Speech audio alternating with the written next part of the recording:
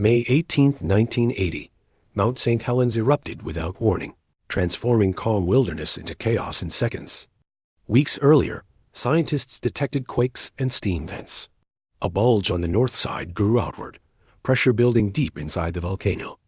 At 8:32 a.m., a magnitude 5.1 quake shattered the mountainside, the largest landslide ever recorded, unleashing trapped magma.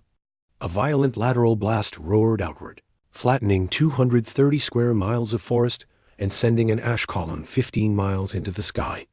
Ash fell as far as the Midwest. 57 people lost their lives, entire landscapes erased in minutes.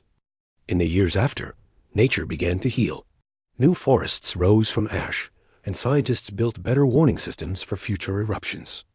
Mount St. Helens still stands as a reminder that Earth's power is unstoppable. This is when nature roared.